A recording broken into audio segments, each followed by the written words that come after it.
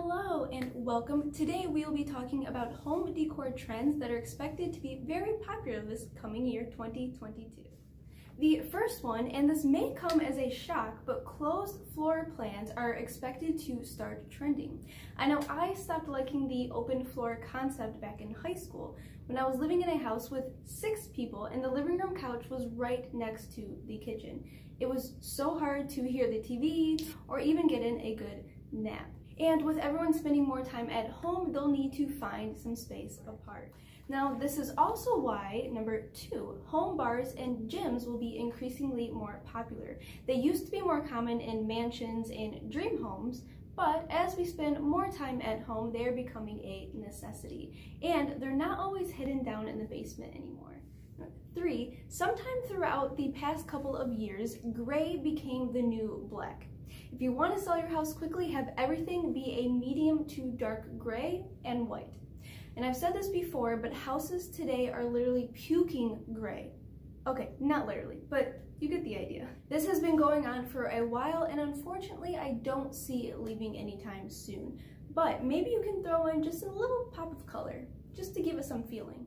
Now, with that being said, number 4, an increasingly popular trend right now is the 60s and 70s home decor. It is making its way back. So you have your browns, your dark reds, and your oranges, your corduroy and velvet furniture, the round terracotta vases. Now these can either be used for flowers or as a lamp base. You can expect to see a lot more wood come back on the floors, on the walls, and even some accent pieces. But hopefully those hideous couches will stay in the past.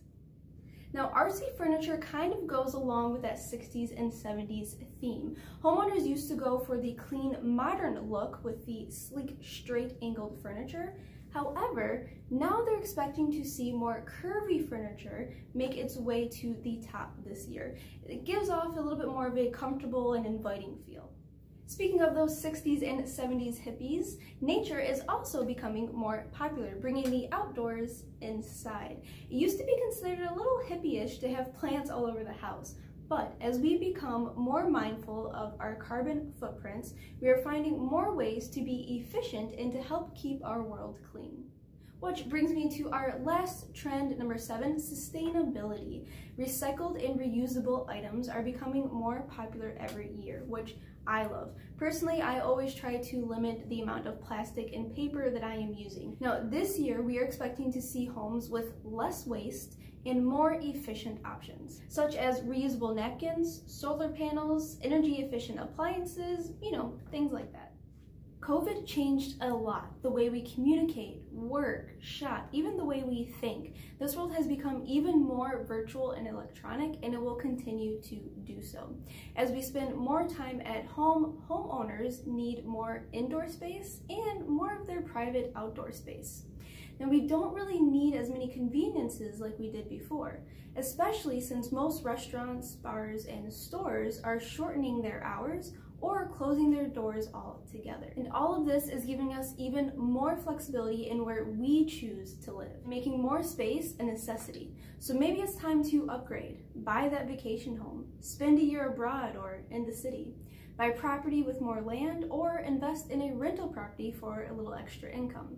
Airbnbs are really big right now, and I do plan on doing a different video on that soon, so stay tuned.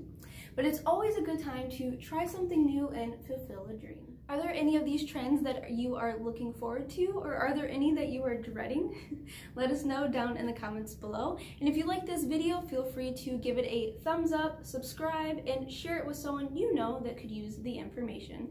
Until then, stay happy, stay healthy, and trust your realtor.